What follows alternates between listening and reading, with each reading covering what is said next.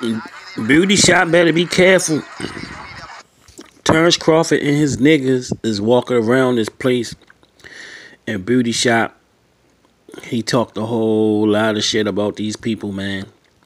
And a whole lot of people want to put their foot in Beautyshop ass. I won't be surprised if somebody run down on Beautyshop, man. Terrence Crawford is in the building, man, and Beautyshop is walking around there. I think something gonna happen this weekend, yo. Congratulations on DeLuca. Congratulations, big win. 154. Do you plan on staying at 54? Or do you want to go down to... Can you make 47?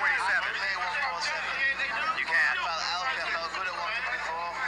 And, come back with an electric performance. Let's get some big fights now. You called...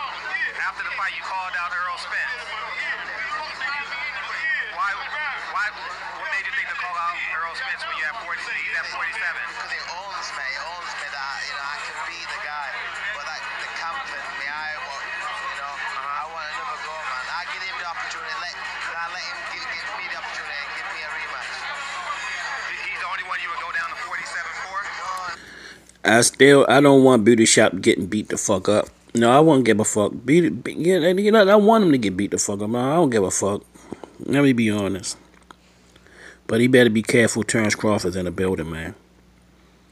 Terrence Crawford is in the building in Beautyshop, but he keep a low profile though. I know he is. He probably done cut his beard off or dyed his beard blonde or some shit and got some crazy bug-eye glasses on or something. He probably in disguise or something, knowing this crazy motherfucker, man.